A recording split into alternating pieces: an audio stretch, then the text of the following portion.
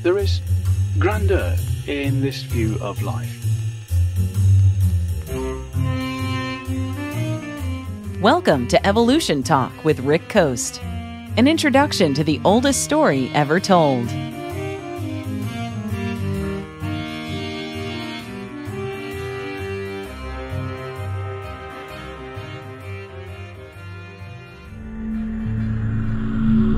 In 2013, a South African cave system was found to be hiding a secret. Now, this secret had been hidden there for hundreds of thousands of years, and it was discovered 2 years ago. It's events such as these that make me happy to be alive today. In the last century, there have been so many monumental discoveries and advancements that it boggles the mind, both in our knowledge and our technology. Now, this one we can toss into the knowledge camp, and it's one of my favorites since it helps us to understand ourselves, even though we don't know exactly what it is that's been found, or even how old it is. To help me explain it, I have with me today a return guest. I am Stephanie Keep. I work for the National Center for Science Education, among other places. Stephanie has been following this story from the very moment it was announced. She's also written about it on the NCSE blog. Needless to say, she was thrilled when the announcement came in. But I still haven't told you what was found yet, have I? I'll let Stephanie explain it, as well as how it all went down. You'll love this.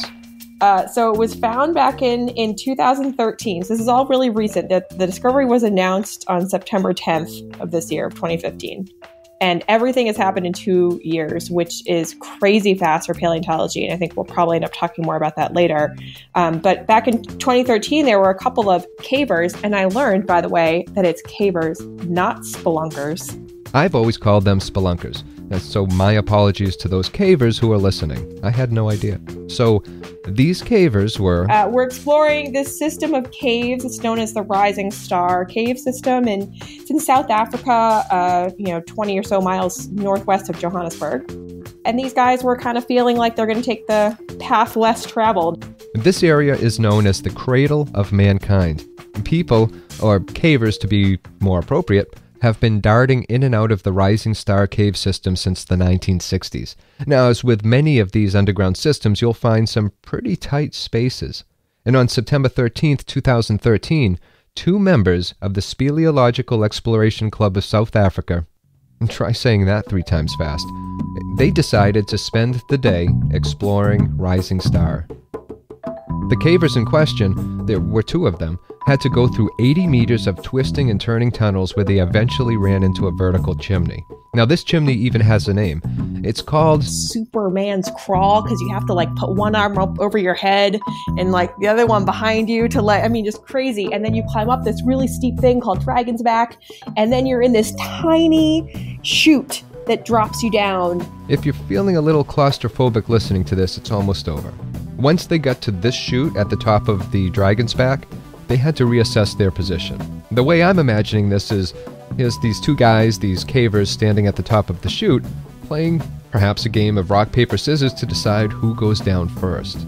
Oh, and I should give you their names, especially considering what they found at the bottom. Their names are Rick Hunter and Stephen Tucker. So once it was decided who would go first, at least I would want to have the chance to decide, they landed 30 meters into this chamber called the Naledi chamber. Sounds like Indiana Jones. You expect one of those rocks to start rolling after you. It would be Indiana Jones, but I don't think Indiana Jones's hat would fit through these passages. So these guys, these 2 cavers, they found themselves in this chamber and realized that it was straight out of some horror movie, a chamber of bones. There were bones everywhere. Bones everywhere. Now, have you ever seen the movie The Descent?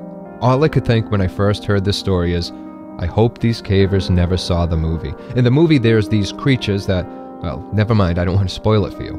So needless to say, in the movie, things don't go well. Luckily for us and these 2 cavers, things turned out very well. When they saw the bones, they didn't freak out. They knew pretty much what to do. And why did they know what to do? Lee Berger, who's a paleoanthropologist, one of the universities in South Africa, he had sort of put a word out to cavers to, if you ever see any bones, to let him know. And so word got back to him. And then he pulled a team together. So How did he pull his team together? Well, he turned to an age-old communications tool with a wide reach, Facebook. And I just so happened to have tracked down that original post from October 2013. In it, he says he's looking for individuals with excellent archaeological and excavation skills for a short-term project that may kick off as early as November 1st, 2013. He also adds that there's a catch. The person must be skinny and preferably small. They can't be claustrophobic, they must be fit, and they should have some caving experience. I wonder how many people he got to answer that. 57! Really? Yes! Good for him. Wow. So, with 57 potential cavers willing to take part in this mystery project, he narrowed it down to 6 women. They're known as the underground astronauts. For 3 weeks, the underground astronauts passed Bones' back, from the chamber, up the chute, over Dragon's back, and through Superman's crawl. They only excavated a tiny portion. I think all of it was excavated from like 1 meter, something impossibly small. And from that square 1 meter space, they managed to collect enough bones to represent approximately 15 individuals. Think about that for a moment, and it will give you an idea just how many bones are in the Naledi chamber. They represent all ages and genders. So you've got very old, the elderly, and you've got infants, and you've got males and you've got females. I mean, it's a population which is really just an incredible opportunity for the scientists studying him. Now that he had plenty of specimens to start with thanks to his team of astronauts, Professor Berger could now begin the painstaking task of examining them. He could have done this alone. I know that would have been my first inclination. After all, ancient bones, right? But Professor Berger is no normal paleoanthropologist. Everything he's done is a little bit renegade, and this was no exception. He, instead of doing what most paleontologists do, which is to sort of like protect your find and painstakingly analyze it for years and years and years before publishing it, he put out a call basically and gathered specialists to come for like a powwow. And I love that. He crowdsourced the analysis of his discovery. This guy is cutting edge. So what did Professor Berger and his team of energetic young specialists conclude? They concluded that what they had was indeed a new species, and they named it Homo Naledi. Homo Naledi. Not cannibalistic underground cave dwellers from a horror movie. And not the bones of an unfortunate group of miners or spelunkers. A new species. Something that apparently hadn't been seen before, according to Professor Berger and his team.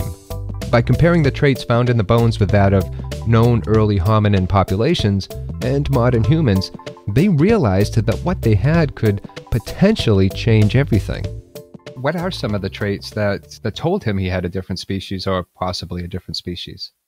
So it's all very interesting and strange. So one of the most remarkable things about it is it has a very small brain. So paleoanthropologists measure brain size by a sort of, obviously the brain is long decayed, it's gone, but you can sort of look at the brain, the skull, and measure its volume. And that gives you an idea of how big the brain was. And for context, a modern human adult brain is somewhere in the range of about 1,300 to 1,500 cubic centimeters. So just how small are the brains of the individuals found in the cave? Bird brains are about the size of a good-sized orange, somewhere more in the, I think the estimate is 465 cubic centimeters for the females and about 560 for the males. So small. Almost a third of the size of our brains. But that's not all. There are other differences as well, like the foot. The foot of Homo Naledi is apparently so similar to our own foot that one of the researchers said if you had just come across that in a cave, you would have thought that some bushman had just died. And the teeth? Some of the teeth and the jaw seem very Homo-like. What about the hips? And there's some bits of the hips, the bottom of the hips in particular, are very Homo-like. I really like that description. Homo-like. It's sort of like us, but not quite like us. But then there's other things that are a little bit less Homo-like. Besides its small brain, its shoulder blades were short and placed high and wide on its body. There are other certain aspects of its teeth and its hips. It's a mosaic is the word that gets used a lot, and it's very appropriate that it's a mix of these traits. But putting it all together, Berger and his team gave it the designation of Homo, and they think it's a very basal Homo, which means a Homo species that's really close to the origin of our genus. If Professor Berger and his team are right, then what they are holding in their hands might just be one of our earliest ancestors of the Homo genus. This is not to be confused with the Great Split.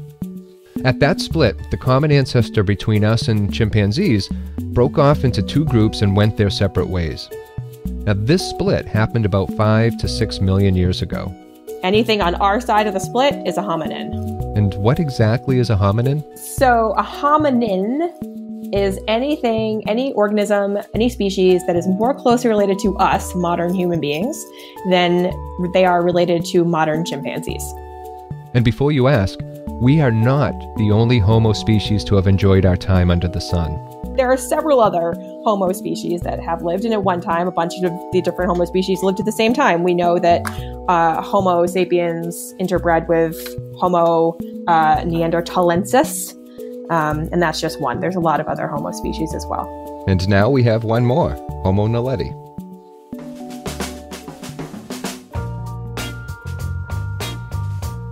So here we have this cave, an extremely difficult cave to get to, almost impossible if you ask me since I'm not a caver.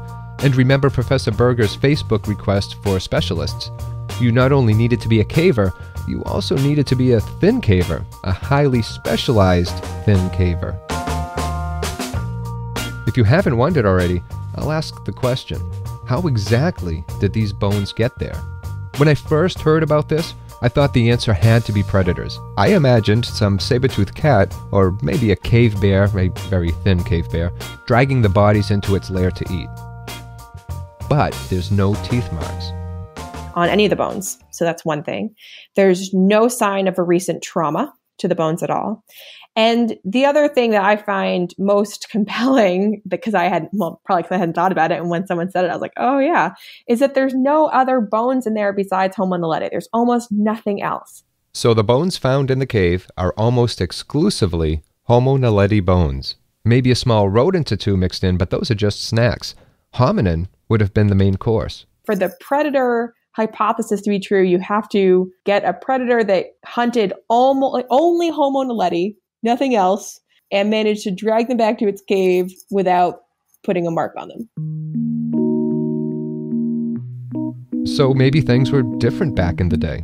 Back in the day being thousands or hundreds of thousands of years ago when they were first placed there, or died there. So this Superman's crawl that you referenced earlier, and what was the other one? The Dragon's Back? Dragon's Back, yeah. So this all probably was there then. Yeah, they think that it could have been a little bit Superman's crawl might have been a little wider, things might have been slightly shift, but there's no evidence that it was suddenly formed in any way. So it was tricky to get there. So it seems deliberate. Exactly. So there are a couple of scenarios there. Did they live in this cave? Maybe they lived there, but there's no signs of habitation whatsoever. There's no tools. There's no nothing, no remnants of food, no nothing. So then you're left with, were they deliberately placed there after they died? And that leads one to all sorts of conclusions and possibilities, and questions. First question, of course, is why? Second would be how? And third, well, remember what Stephanie said earlier. This species, the Homo naledi, had very small brains.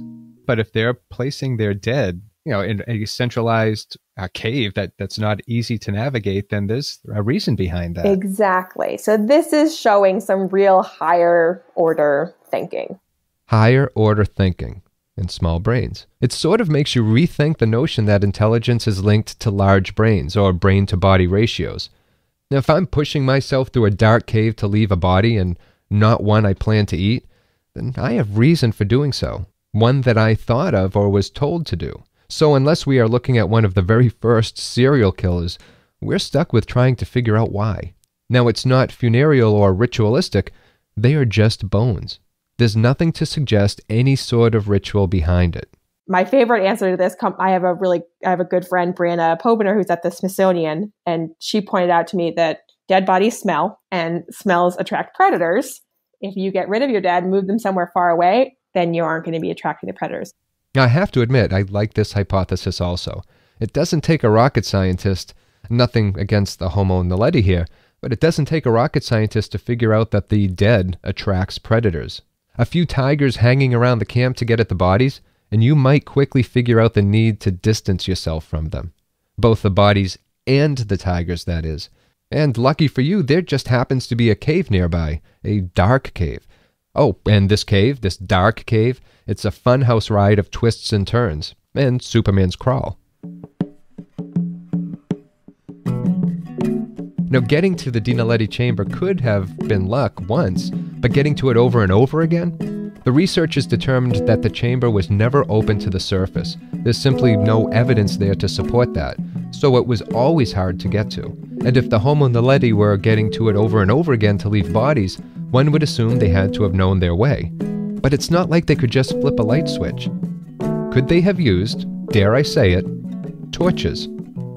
I'm assuming they've done this, but I'll ask it the question anyway, is if they did use fire, would there be signs? Would there be charred, maybe scrapes on a wall or? Yes, and they haven't found any. The way you described the cave, and I'm assuming that, what was the team called again? The underground astronauts. I'm sure they had tons of lights. They had a lot of light. They had as much safety gear as possible, and it was still a treacherous journey to get to that cave. These guys, the Homo Naledi, had nothing. I know. So the how remains a mystery. What about the when? We know the cave is very old. Some geologists estimate it as being as much as 3 million years old, and that's old. That's not to say the Homo Naledi were around and dumping their dead there for all that time. Not even close. But can we tell how long? Unfortunately, we can't. We might not even be able to get close. It's not like the bones are date stamped. We can try to put a date on the bones by carbon dating, but that only goes back so far. Plus, there is another concern with doing that. That would entail taking some of the bones and I'm assuming crushing them. It would. So there's a couple things about it. So carbon-14 is something you can use to date organic material. So a bone would work, but it's only good to about 50,000 years old. If it's older than that, you're not going to get anything back. And you're right, you have to destroy it. So there was a lot of, the researchers took some criticism for not at least trying to do it, so that at the very least they could establish, we know that they're older than 50,000 years. But they said that they didn't want to do that because you'd have to destroy the bone. And they want to make sure that the bones were all cataloged and described before they did that. Most fossils, when they are found, are dug up. Those ones we have an easier time with when it comes to dating. And the way we know is by getting dates of certain rock layers above and below where that fossil was found. So the only rocks that can give you an accurate date in terms of how old is this rock are rocks called igneous rocks, which are formed from lava and magma. Things would be a whole lot easier if the bones had been embedded in the rock, but they aren't. They are scattered loosely throughout the cave. Even if the entire cave was lined with igneous rocks, even littered with them, all we know is that the bones were dumped there. It's like leaving a hamburger in an old castle. You can date the castle, but not how long the hamburger has been sitting there. So it seems we have more questions than we have answers when it comes to the Homo Naledi. But remember, it's only been 2 years. The bones were discovered in 2013. It might take years to fill in some of the gaps, and some of them will remain gaps. For those, we can only offer educated guesses. But our knowledge is growing, and that's the thing about knowledge. We sometimes think that we are the only species with the ability to accumulate knowledge. As a result, we tend to think of ourselves as special, or more evolved. We tend to forget that we weren't here first, nor have we been around the longest. These species were probably around a lot longer than our species have been around. We're a really young species. I just think it's not very wise of us to make any sort of suggestion that they weren't well evolved. All species are very well evolved. No species is better than another. We all have what it takes to survive, or else we wouldn't be here. So being able to walk long distances on 2 feet, being able to have fine motor skills, and this evidence of this highly developed social behavior is all indicative. And actually, we could actually say social structure too, because it's, they're clearly, this was a population, they were all living together. So this is a very, what we would think of as a highly evolved, social structure. And you've got, the being able to walk long distances, being able to have fine motor skills, all these things. Clearly, one thing we can tell for absolute certain, not dependent on having a big brain. So, we will continue to look at the evidence, offer suggestions, and try to fill in the gaps. Sometimes we'll succeed, and other times we'll fail. The thing is, there will always be questions, and the answers aren't cleanly cut pieces of a jigsaw puzzle either. The pieces we have to work with have funny shapes, and they don't always fit together. We know this, and we also know not to force them together. All we can do is put them next to each other, stand back, and hope a picture begins to emerge. We're a mixture, and evolution's messy, and we only get, fossils just give us snapshots. We're missing a lot of data. We're missing a lot of information. And so, we do the best we can. And the more we learn, the messier it gets, but that's what makes it interesting.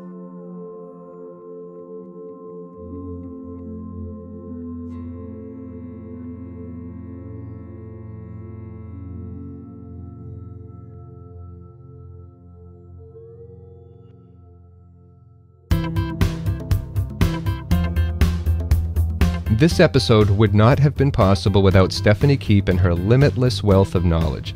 So thank you, Stephanie. And you really should check out her work. She has written an excellent piece on the Homo Naledi, which I will link to in the show notes.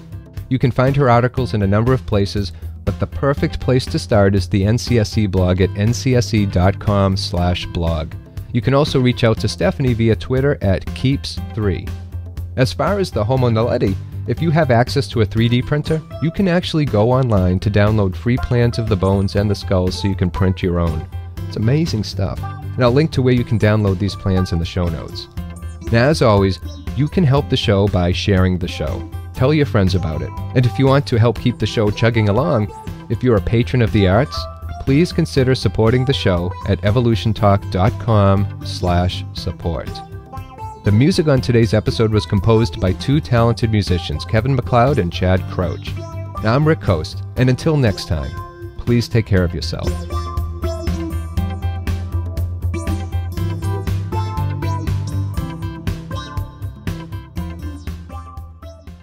Evolution Talk is a Rick Coast production.